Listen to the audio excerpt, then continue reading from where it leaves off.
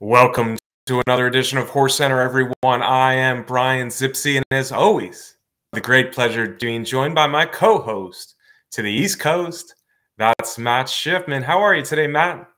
I'm pretty good, Brian. We've got an international show this week. That doesn't happen that often, but it's a big weekend.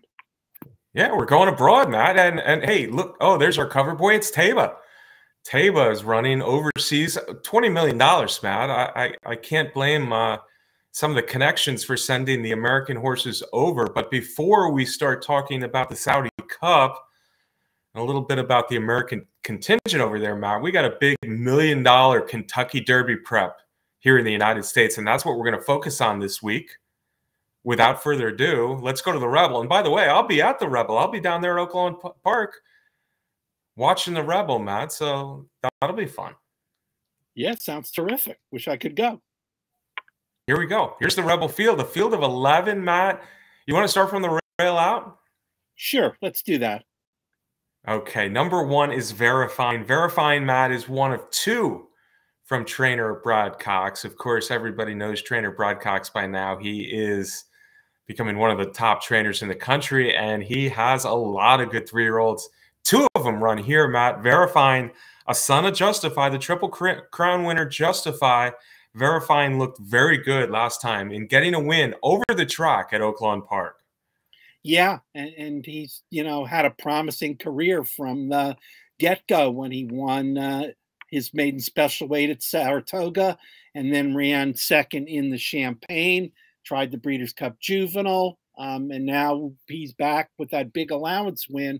And hey, Brad Cox is just doing an amazing job spreading his horses out, picking the right places for them, winning races. I don't know who would keep track of it, but I don't know if one particular trainer has won as many of the points races already at this point as Brad Cox has.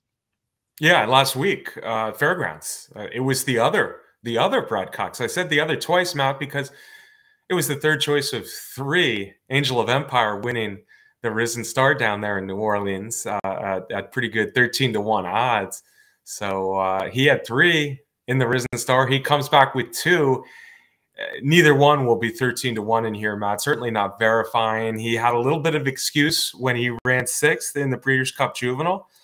Sloppy track, went second in the Champagne in only his career start, and that allowance win at Oaklawn Park last time, which was about 6 weeks ago, looks very good on paper. So Verifying from the rail with Florent Giroux up looks like one of the principals, one of the favorites in here. Number two is Powerful, Matt, and Powerful starts a string of Steve Asmussen horses. Asmussen's got three in here, and I guess Powerful would be probably the other Asmussen as the third choice of the three. Yeah, I think that's probably true, Brian, but an important horse to look at in this field, particularly when you start thinking about the pace. Powerful, when last seen, was a speedy winner of an overnight stake at Churchill Downs. He ran in the Breeders' Futurity, ran 11th in that last year. And another one that also broke their maiden at Saratoga. This race is projected. We've got the time form pace projector up there for a fast pace. You see the number two, Powerful, right there as one of the ones that's going to be out there pushing the numbers. Yeah, absolutely, Matt. I think Powerful will be out there really out on the lead, and it looks like a fast pace. You see Timeform US projecting a fast pace with a lot of horses involved. Powerful, one of them, and I think coming out of a couple sprints wins, the stakes win at Churchill Downs, the maiden win at Saratoga, out of his four races, he sure looks to show some speed in here. Add in that he's fresh because he hasn't run since late November at Churchill Downs, and you certainly would think Powerful will be one of the pacemakers in this race. And I don't know if that's necessarily a good thing, Matt, The other end of the spectrum is the number 3, Red Route 1. And Red Route 1, again, one of the 3 Asmussen horses, he's coming off of second on a wet track in the Southwest, and that came behind Arabian Night. Yeah, he's picked up a bunch of Derby points already with that second in the Southwest, and then as a 2-year-old ran a good 4th in the Kentucky Jockey Club and a good 3rd in the Breeders' Futurity. It's another son of gun runner that Asmussen gets to train. So, yeah, this Red Route 1, a lot of experience in the bigger official Kentucky Derby points races that have been run already. Hasn't gotten a win, but always seems to run well. Yeah, he always seems to run well. I think you hit it on the head there because he's always running late, and he's done it now in 3 very good races that you mentioned. A fast track. Last time was a sloppy track. He wasn't close to Arabian Night, but Arabian Night is certainly one of the Kentucky Derby favorites at this point, Matt. And Red Route 1 rallied nicely to get second. This one, that had a pretty fast pace, but it wasn't a real contested pace. This one looks like a contested pace in the pretty big field. Red Route 1, it could be set up for Red Route 1's late run in the Rebel on Saturday. And the third of the 3 Asmussen horses, Matt, is Gun Pilot. Gun Pilot, of course, is another son of gun runner for Asmussen. And Gun Pilot is one of those horses who could be getting good. He's only had 3 lifetime starts. He's coming off a win over the track just a few weeks ago at Oaklawn Park at a mile.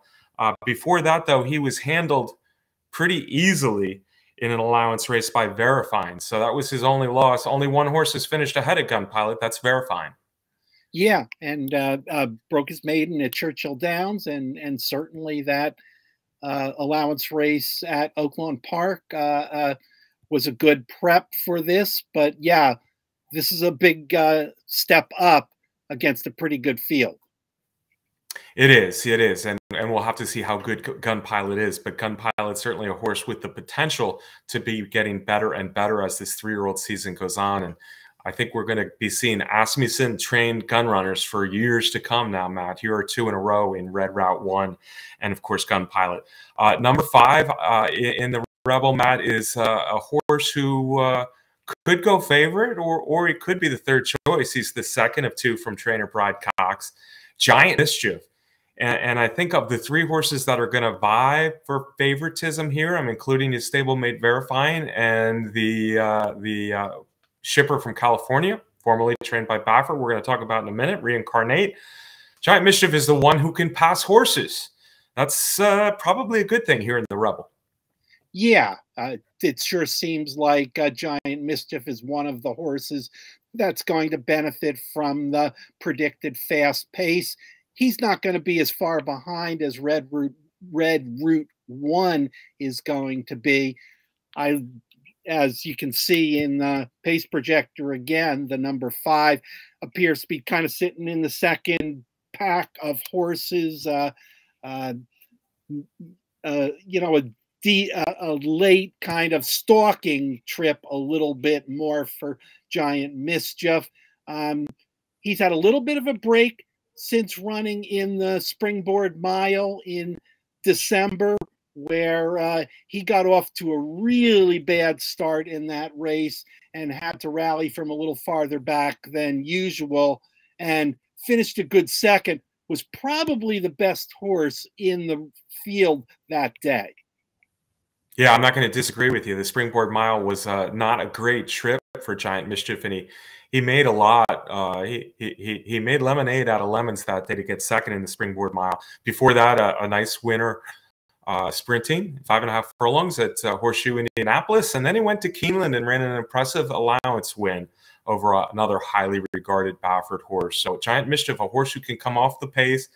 Matt, Timeform USA, look for him in the middle of the pack, and I think that's a good thing on Saturday here in this $1 million mile and the 16th Rebel. Number 6, another one of those 3 favorites, potential favorites I was talking about, Reincarnate, trained by Tim Yakteen, Matt. Tim Yakteen has the potential favorite in here in Reincarnate. Of course, he was recently shifted from trainer Bob Baffert's barn to the Yakteen barn.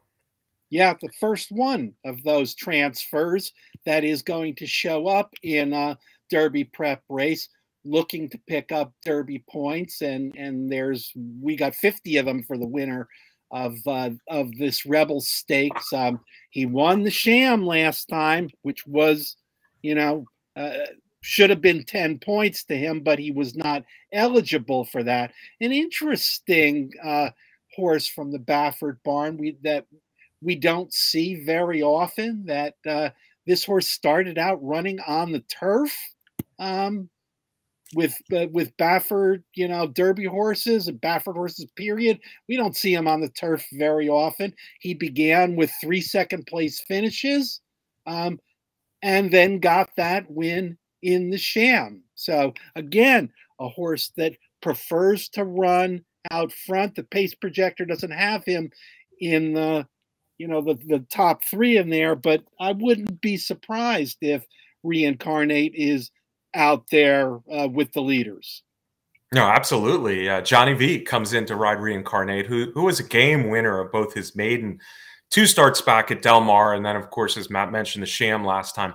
He hasn't run a bad race because his first 3 career races, turf to start with, he ran a competitive second in the first 3 before winning his last 2. Yeah, I would expect him, and we see this time form US pace projector one more time, to be definitely part of those horses out there, but it does look crowded. Another one that's up there is number 7, Confidence Game for trainer Keith DeSormo. We see a lot of DeSormo horses over the years who kind of pull off a little upset, whether they win or run a very good race. He's had some success in Derby preps and even in the Kentucky Derby, at least a second in the Kentucky Derby, and then a Preakness win with Exaggerator. Confidence Game is a horse who he's won a couple nice races in his career, a maiden at Churchill and an allowance at Churchill. Last time he ran into Instant Coffee, one of the potential Kentucky Derby favorites as we're speaking right now in the Lecomte, and he couldn't quite stick with him. But yeah, another horse, Matt, who kind of wants to be on or near the early lead. Yeah, and another horse that's flashed talent. Last year's a 2-year-old. He tried the Derby Trail in the Iroquois and finished 5th, but has come back from that, as you mentioned, to win an allowance race and 3rd place finish in the Lecomte. But again, a lot of speed, and here's another speed horse, and it's a big field. Not going to be easy for Confidence Game. Agreed. Number 8, Talladega, wired a maiden race at Oaklawn Park last time, Matt. He is a son of Into Mischief for trainer Rodolphe Brossette, and it took him 4 starts to win that maiden. He didn't look like a world beater necessarily. He got a wet, fast track, and we might have rain in the forecast for the Rebel again. Still, I don't know if that wire job as the favorite in a maiden race is making me think that he's a big contender here in the Rebel. Yeah, I don't think so, Brian, for a horse that may also prefer to be forwardly placed. Yeah. Number 9, Event Detail. He's a horse who could have the potential to be pretty good. Another one of these Paulo Lobo horses that we've been seeing that have run up at Turfway Park, $600,000 purchase back in November of his yearling year. He's getting better with every start, but the last 2 are at Turfway Park, maiden races there at a mile. He's rallied, but of course those aren't dirt. Those are an all-weather surface, and they're Turfway Park maidens. Yeah, I agree. This could be a horse who turns out to be pretty good as the year goes on, but it sure is hard to evaluate those races on the artificial surface going into a big race like this in Rebel. For sure, he's going to be one of the long shots. He'll be one of the long shots, but maybe of the crazy long shots, he's the one who could step up a little bit with his penchant for coming from off the pace and maybe some potential to be a nice horse. Number 10, Bourbon Bash. There's Dwayne Lucas, Matt. We can't go to too many big races over the last, I don't know, what are we talking, 40 plus years now without Dwayne Lucas involved a little bit. Bourbon Bash a winner of only 1 of 8, Matt. I guess the last 2 at Oaklawn Park are decent, but I'm looking at his past performances here. And in the last 3 races, he's been beaten by 3 different horses in this race. And none of those 3 horses are horses that I'm really liking as one of the top contenders. Yeah, he broke his maiden, then he tried a couple of grade 1 races and he just couldn't compete at all in those races, finishing way behind. Does have a couple of, he is stakes placed a couple times in lesser stakes at tracks in Kentucky, but this is a very tough spot for a horse, like you mentioned, that has finished behind a number of horses that we've already mentioned in this field and has already shown that, he has had a lot of trouble in graded stakes. Yeah, I think he's up against it. And probably the number 11 is a little bit up against it. You could say, well, Frosted Departure did run 3rd last time in the Southwest Stakes, and he was only a couple lengths behind Red Route 1, who I like a little bit in this spot. But he was another one that likes to be close early, and he wasn't really running really strongly down the stretch in that Southwest. This only looks tougher. The pace scenario, the depth of the field, it's hard to jump on Frosted Departure. Yeah, it's got a lot of experience though for trainer Kenny McPeak. He did win a sprint stake at Oaklawn Park, so I think there's some talent there. But like you described, with the pace and the quality of the field, 11 post position, he's in a tough spot. In a tough spot, Matt. Let's take a quick look at the Horse Racing Nation track trends that we've been doing lately. Last 83 races are dirt route races. The last 83 dirt route races at Oaklawn Park. The average number of runners, you see Oaklawn Park has a nice field size. There are almost 9 per race, and it looks like it's an advantage to be, a little bit of an advantage to be on the inside, 1 through 3, winning more often than the other 2 spots, but 23% from horses outside of the 7-hole. That's not a bad number as well. And as far as speed or coming a little bit off it, very fair track. You see the stalkers actually have more wins than the early leaders. Yeah, and I guess it should be a little bit of a concern looking at those numbers for the deep closers, Brian. They're not winning very often. Yeah, but I think that's the trend in most races, Matt, is the deep closers have the least percentage, the least chance to win that race. In a race like the Rebel with all the speed, I think that number would go up. I think of Oaklawn Park anyway as a fair racing surface, and I think we see that in the Horse Racing Nation track trends. Matt, are you ready to reveal your top pick for this $1 million Rebel Stakes? Could be a key prep on the Kentucky Derby Trail. I am, Brian. I just think that Brad Cox, the Brad Cox Derby prep bandwagon is hard to buck in this race, considering the pace scenario in here and considering that fast pace is likely to benefit both Verifying and Giant Mischief. So I think one of those 2 Brad Cox horses is going to win the race. I am going with Giant Mischief because I've been waiting for Giant Mischief to come back since that troubled trip in the Springboard Mile. I agree with you. Giant Mischief has a big shot in here. In fact, of the 3 favorites, I like them best. I will disagree with you a little bit about the pace. I'm not sure a fast, strong pace is going to benefit Verifying. I think it will benefit Giant Mischief, though, so I agree with you there. If I had to pick a horse to beat, it would be Giant Mischief. Matt, I don't know if you remember last week when we were talking about the Mine Shaft, I said I was going between Pioneer Medina or Tawny Port, going back and forth, and you picked Pioneer Medina. I picked Tawny Port, and that hemming and hawing cost me. It might be again, because I really did give strong consideration to picking Giant Mischief as my top pick here. But I'm going to go for a little bit more odds, Matt. I'm talking too much. I just think Red Route 1 is the horse that's going to benefit from a very fast, contentious pace in the Rebel. No better than the 4th choice. Probably will be the 4th choice, but those should be pretty good odds. So I'm going to go with the Asmussen runner, not the Cox runner. Red Route 1 is my top pick. Matt, it's time we shift gears a little bit and talk a little bit what's going on in Saudi Arabia. You'll pronounce the racetrack for me because I don't want everyone to laugh at my pronunciation of that racetrack again. But $20 million, it's obscene amount of money. They have a bunch of undercard races that are very good too. So we see a bunch of Americans, a number of Americans, some good Americans having a meltdown. One of the fastest 3-year-olds in the country is running in the Saudi Derby. Casa Creed, one of our favorite short to middle distance turf horses over here, is running in the turf sprint. 2 of our very best sprinters, in fact, a champion, Elite Power, will run, as well as Gunite, a horse who I predicted could very well be a sprint champion. They're running in a sprint, dirt sprint over there.